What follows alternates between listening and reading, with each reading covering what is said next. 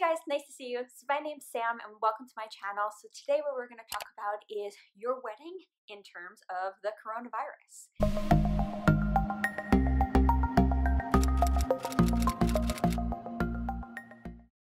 Just to give you a little bit of background, I'm a bride and my wedding had to get postponed from June 27th of this year, 2020, to June 26th of the following year, so June 2021.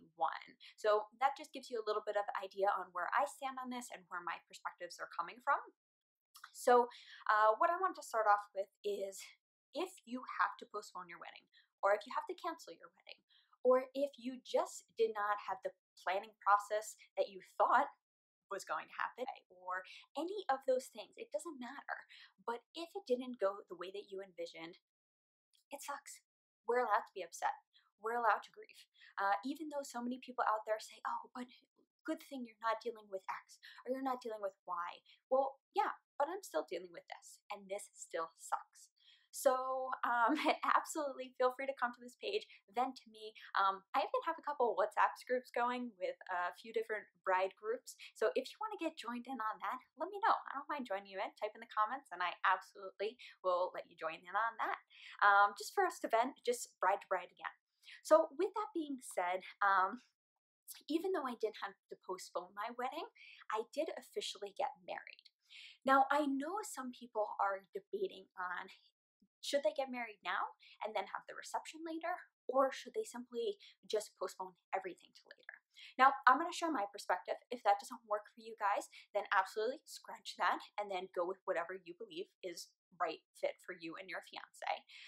But we did get married. The reason is a couple different things. Well, one, it definitely helped with finances for us. We run like different companies together and we kind of work together hand in hand on a lot of different things. So finances, that was definitely helpful. In addition to that, also just knowing that we are a unit, just it's something magical. It's something really special. So for us, just being married, just being able to call him my husband, just was something really special.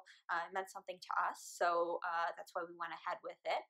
As well as if something were to go wrong in this time, God forbid anything went wrong, I would be able to speak for him. So for example, let's say he had to go to the hospital due to this virus, or I did, or something happened to me. At least we know that we have the reassurance that we are legally married. Later down the line, we're going to have that party, but at least we're legally married. So we feel a little bit more secure with that. So those are a couple of things that we thought about. Now, on the contrary, on the flip side, we thought, well, is that going to take away from our special day down the line?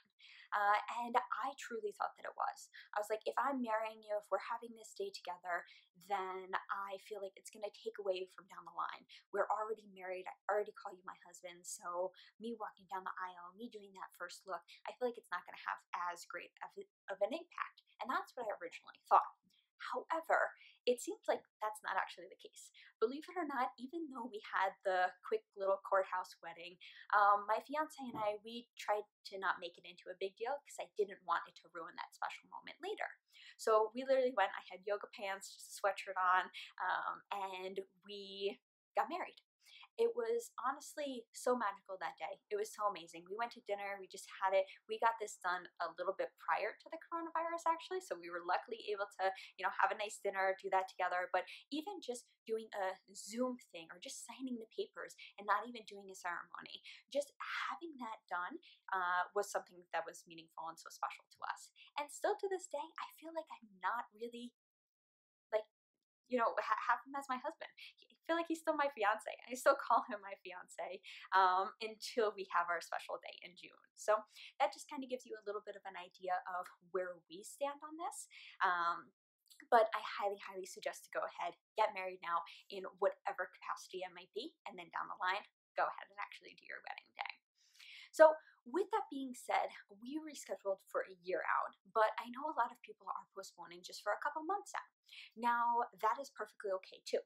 However, keep in mind, as you're discussing this with your vendors, be mindful that if you postpone an entire year out, you might have additional fees to pay.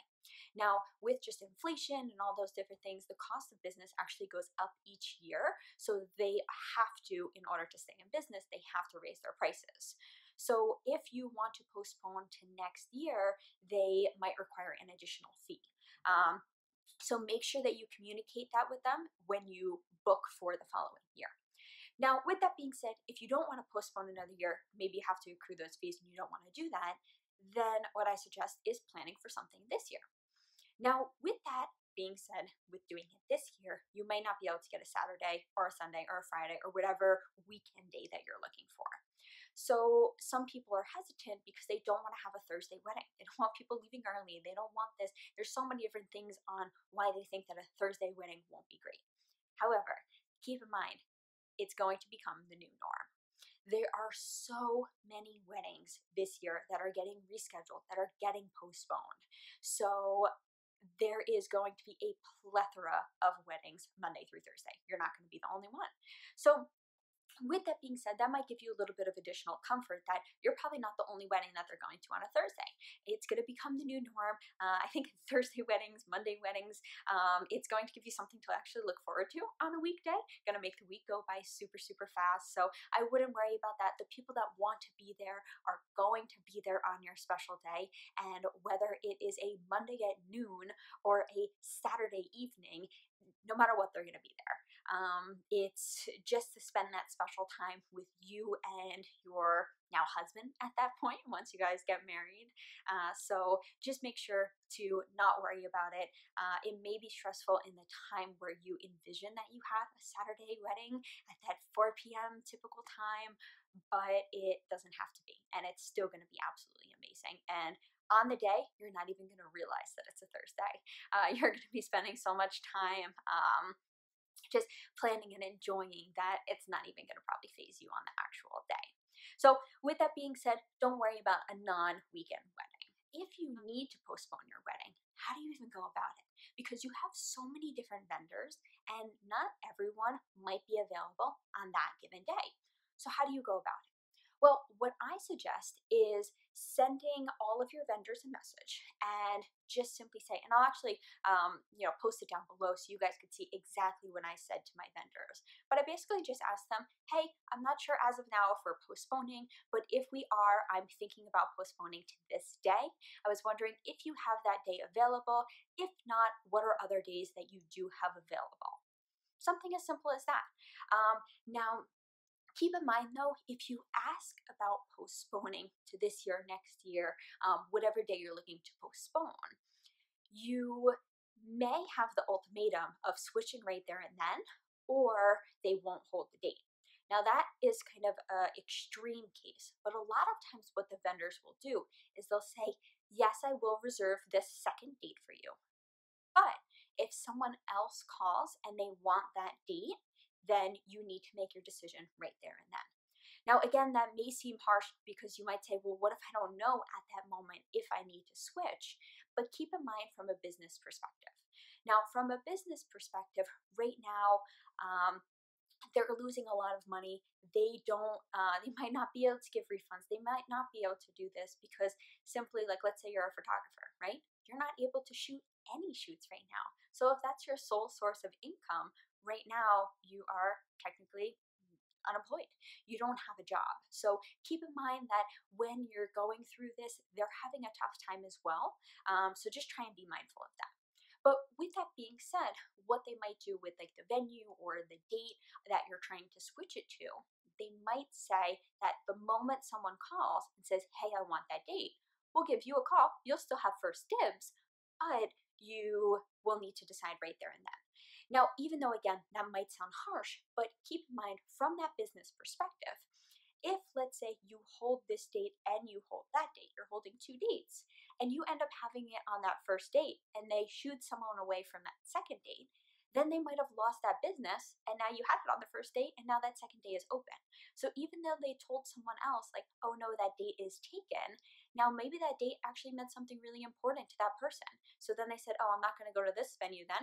I'm going to go ahead and go to this other venue. Now that other venue just lost business. So really, really keep that in mind, that even though these policies might seem harsh in this time, they're not doing it to be mean or not doing it to be cruel to you.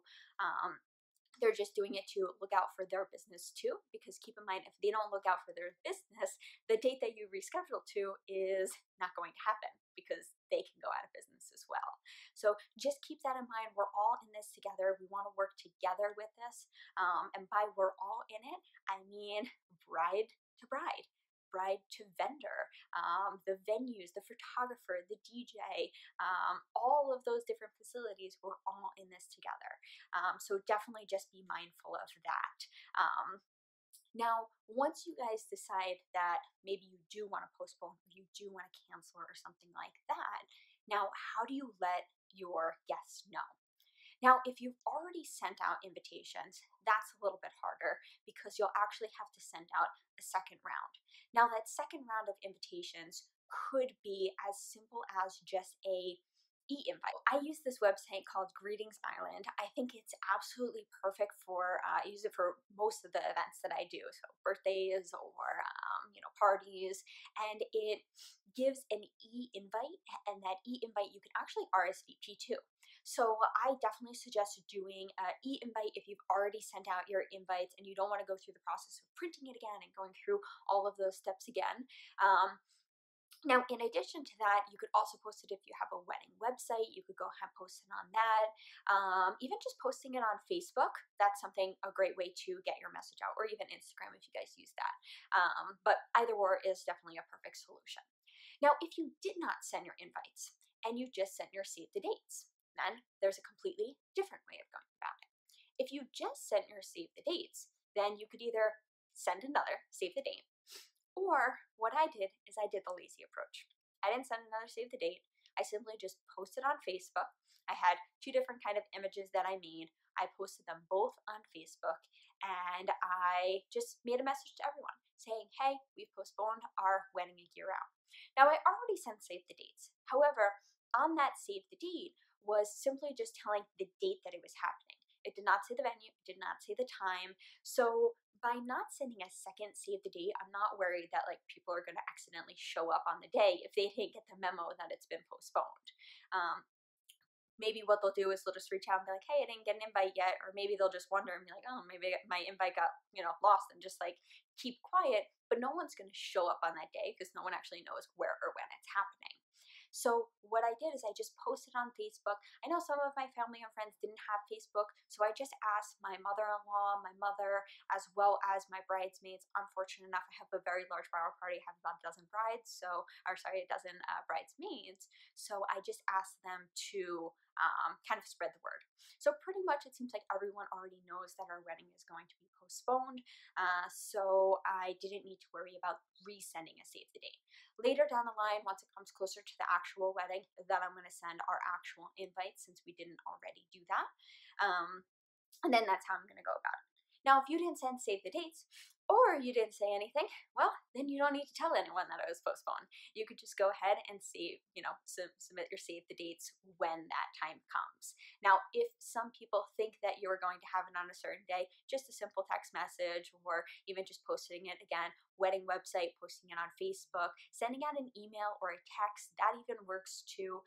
Really, there's so many different ways that you could go about letting your guests know, and no option is the correct option, or no option is the wrong option.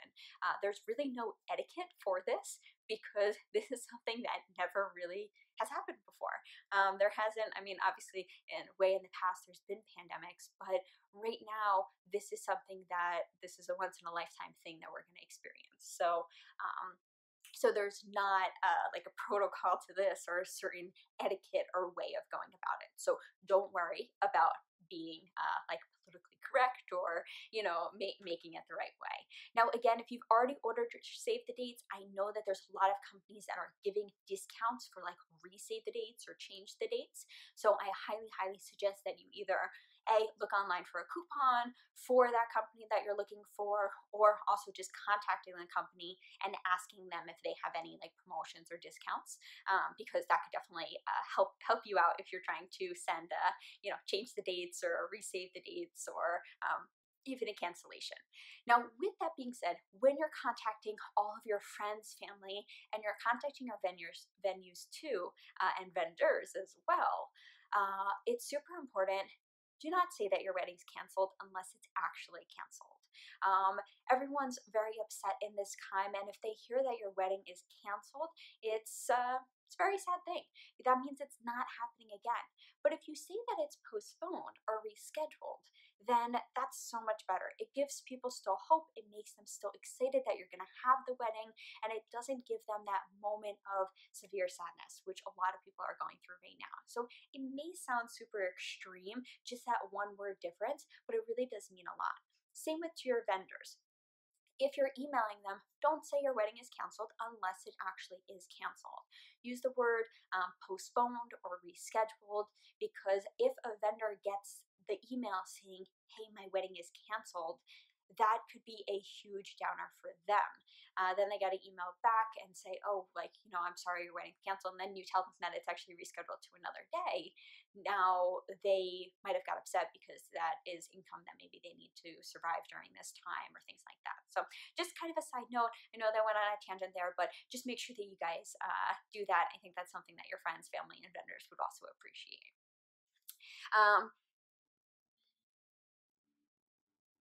All right, so now with that being said, now that we've kind of talked about how to go about it, when you go about it, like what would everything that you do when you go about postponing your wedding, even though it's hard, let's try and think of the positives. Even though if you have to postpone 3 months out or 4 months out or even a year out, well, that's more money to save. Maybe there's something that you really wanted. Maybe you wanted that extra, cookie table, or you wanted a photo booth, but you didn't think that you would be able to afford it during that first wedding. Well, now you have an entire year or a couple months to then plan for that wedding that you're having then. So think on the bright side there, you might be able to add a couple bonus features to your wedding. In addition to that, even just saving up for your honeymoon, or maybe just doing something more elaborate to make your day that much special, that could be a huge pro. In this time. Also, more time to plan. So if you're like me, if you enjoy planning, now if you don't enjoy planning, just think about this, you're done. So now you have a year to just enjoy the engagement without even having to do anything. So even if you're already done with the majority of your stuff, still take this time to just relax and enjoy being engaged. That could also be a time. Or enjoy getting married and having 2 days to celebrate. One day now and then one day later. So keep that in mind. Still try and stay positive on absolutely everything. I know that it's hard, but again, remember, we're in this together. We want to be helpful to one another. So if you do want to reach out to me, I'm happy to talk to any of you brides, just to kind of vent, or just tell you what I did, give you some suggestions. Again, I'm a very organized person. I kind of have all my ducks in a row for that. So if you have any questions or anything that you want me to help you research or anything like that, I've probably done the research already, so I don't mind helping you guys out for that. So with that being said, I know it's a sucky time. It's okay to cry. It's okay to be upset, but just keep in mind, in the end, you found the person you want to marry. And that is the most important thing. Additionally, you have friends, you have family, you have other brides around you that are here to support you, here to help you. So just keep that in mind when you're going through this hard time. Just try to keep a smile on the face. You found the guy that you want to be with, or the woman that you want to be with, and that's an amazing thing. So keep that in mind. And with that note, we'll wrap up there. But hopefully you guys have a great wedding in the future, and I'd love to see pictures and love to hear more about it. All right. Bye, guys.